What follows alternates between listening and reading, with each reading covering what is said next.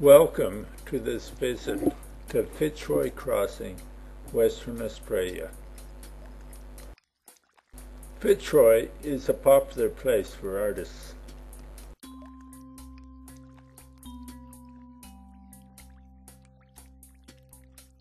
It's the center of cattle country. The Great Northern Highway. Fitzroy is a small town 400 kilometers east of Broome and 300 kilometers west of Halls Creek. It's about 2,500 kilometers from the state capital of Western Australia, Perth. The town's been on maps since 1903 and is on a low rise surrounded by the vast floodplains, the Fitzroy River. In 2006, the population was about 1,500 people, 90% of which were Aboriginal. Fitzroy was discovered and named by Captain John Lord Stokes of the Beagle, 1838. He named it after Captain Robert Fitzroy, captain of the Beagle, between 1831 and 1836, during its voyage around the world. The Fitzroy River is the longest river system in the Kimberley at 733 kilometers.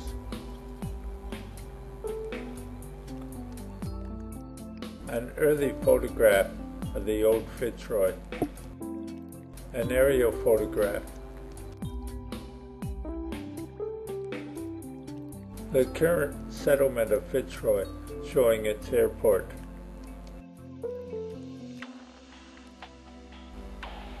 On the northern side, the right-hand side of Fitzroy, is a multi-million-dollar hotel and caravan complex called the Fitzroy River Travel Lodge. Here it is here in a Google picture. Fitzroy since 1903 has been a popular stopping off point for tourists.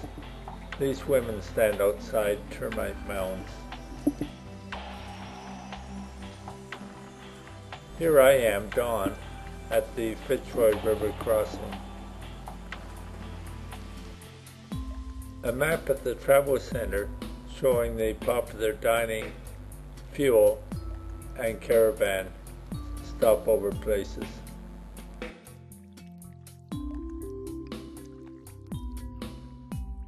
A map of the city itself. Notice the Pioneer Cemetery and the crossing in, that being the older structure. This map shows the surrounding community.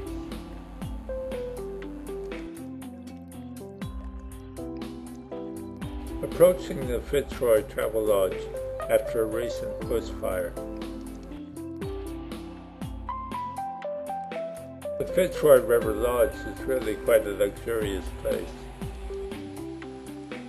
They even sell petrol at here $1.48 a liter. The caravan park is located behind the travel lodge. The large building is the washroom facilities. The main road into the caravan area. My travel companion Jamie Wright sets up camp in our 20-foot caravan. It's 44 degrees Celsius the 3 days we spent at Fitzroy Crossing. Leaving the Fitzroy Crossing Lodge on the Great Northern Highway, one approaches the river crossing. It's one lane, as clearly shown by this photograph.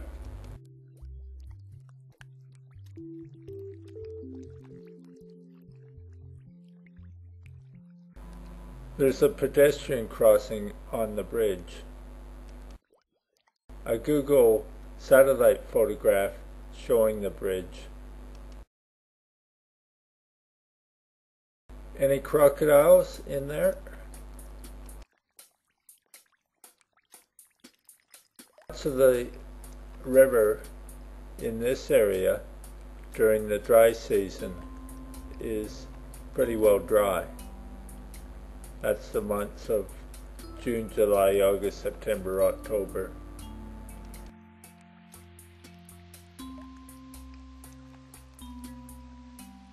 Aboriginal children at play in the Fitzroy.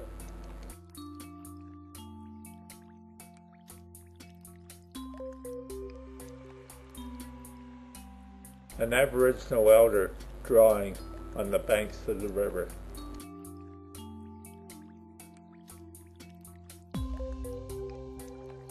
During the wet season, that is during the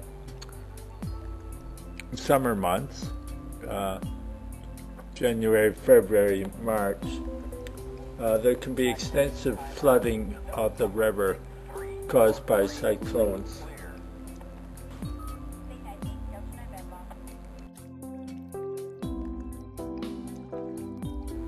This newspaper article dated 2002 indicates that the flood is subsiding.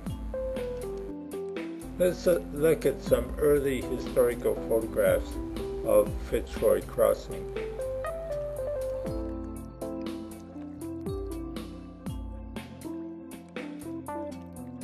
Fitzroy today. The first indication of the community is the Shell Roadhouse.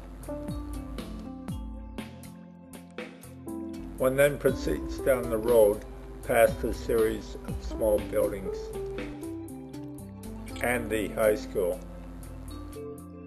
There's only one shopping complex or supermarket in town, and here it is. It's got a number of stores in this long galvanized building. The building has some interesting paintings on the side illustrating the cattle industry.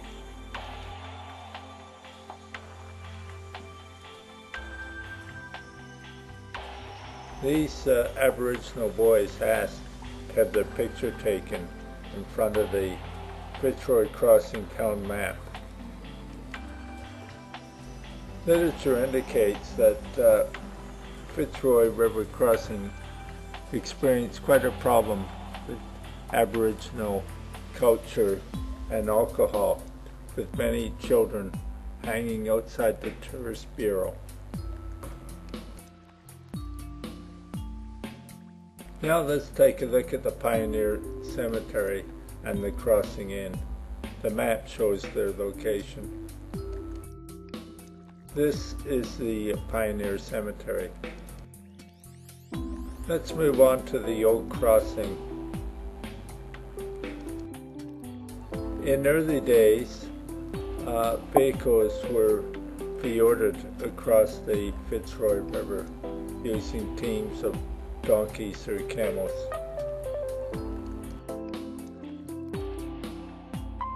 Camels are used to pull this load of supplies across the river. A traveler waits to cross the Fitzroy River. The Fitzroy Crossing today at the old site. One can certainly see the need for a modern bridge. A historical shot of the old Fitzroy Crossing.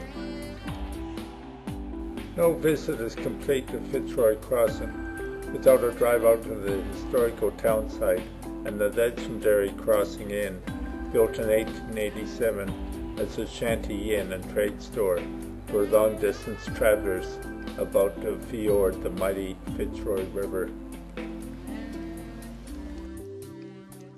The old Fitzroy Crossing town site is now no more than a few disused buildings. Nearby is the old low-level crossing of the river, which, while serviceably dry, obviously has limited use during the wet season.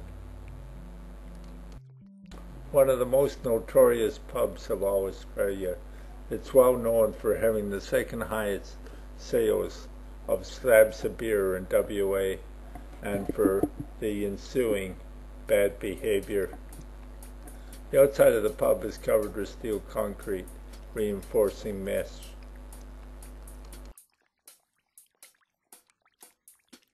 I think this is the actual inn section itself.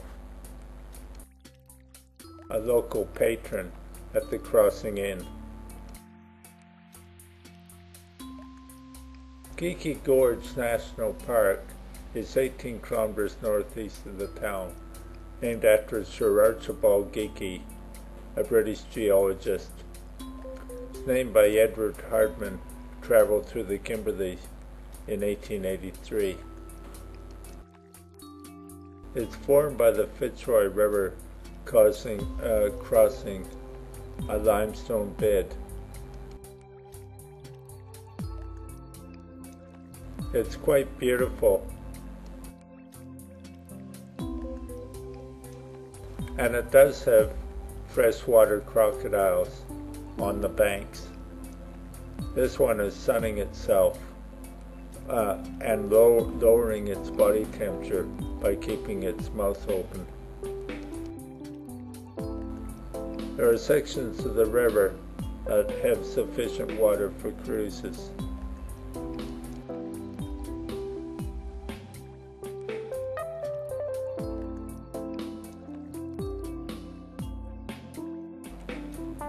Fitzroy Crossing has long been notorious for Aboriginal drinking. This report indicates that 170 people have died due to alcohol deaths in the last 5 years. In July 2007, the local community introduced a ban on alcohol. When I was there in November, approximately 2,000 of the Aboriginal community had pulled up stakes and moved to Halls Creek, about 400 kilometers distance.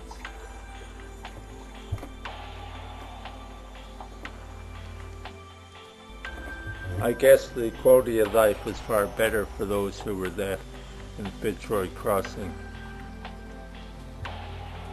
I'll conclude this little travelogue on Fitzroy Crossing with a video from the ABC about the results of the grog ban.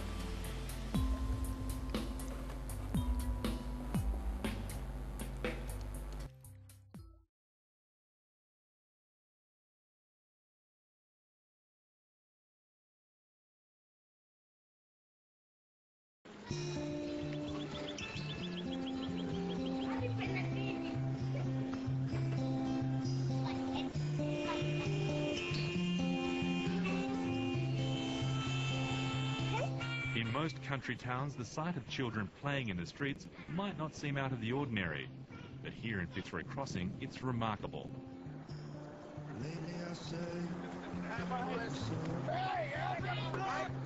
It was just 3 months ago that this tiny community was being torn apart by grog. We just had over 170 deaths in the last 5 years. Just about all of them were alcohol related. Sick and tired of the drinking and violence, the local women's centre came up with a solution: a 6-month suspension on full-strength takeaway sales. We needed to get respite. We needed to address the volume of alcohol that was available in this community. As a result of that ban, if someone wants to drink anything stronger than light beer, they can go to the pub's main bar or the nearest bottle shop, a 600-kilometre round trip. The Women's Resource Centre has noticed a big difference in people's behaviour in just 3 months.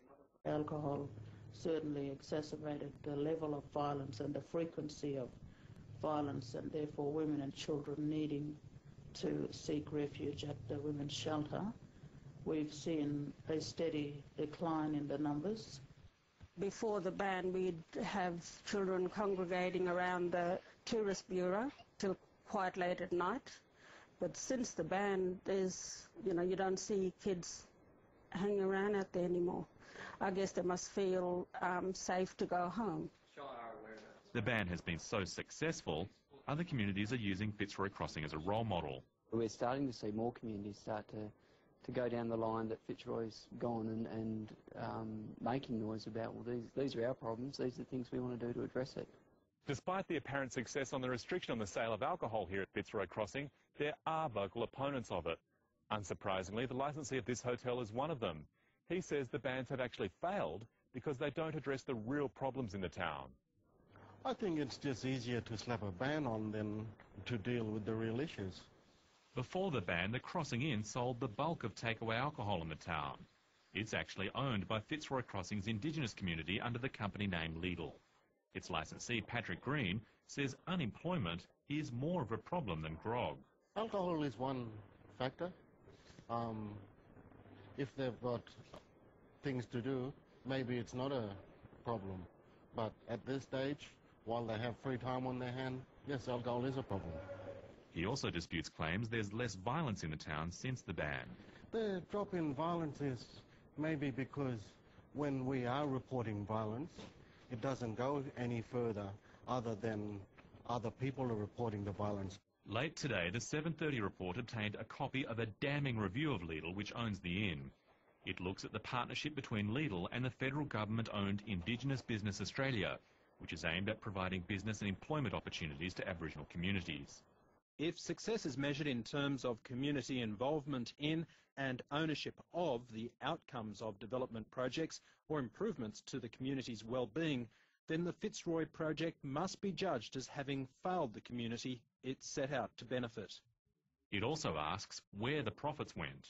During the 18 years of the Trust's existence, Lidl as trustee has failed to distribute any of its profits to the beneficiaries of the Trust. They have achieved nothing in the way of control over policies relating to alcohol and employment.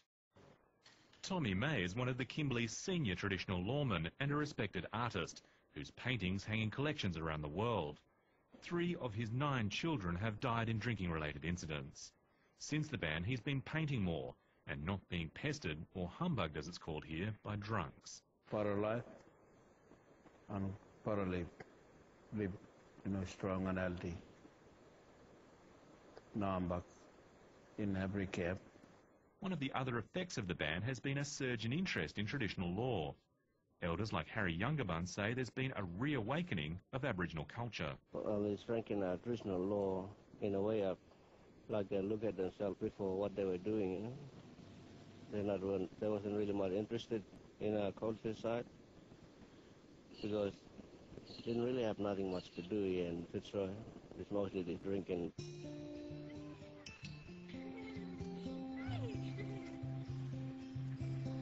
For many of Fitzroy Crossing's older people, the alcohol restrictions are a return to a time when people drank less and social ties were strong. We live better now, better life now. For a couple of months or I don't know, 3 months, yeah. You can see everybody all sober. Since this thing stopped and people start to realize what effect the grog has done to them, and you see good result coming back from the people.